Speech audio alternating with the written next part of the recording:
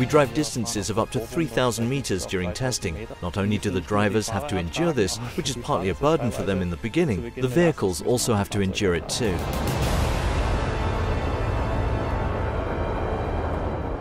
We're currently just short of introducing the vehicle on the market and have applied the latest state of all applications to the vehicles. We now want to test them under customer-oriented conditions and also define new measures for the vehicles, if required.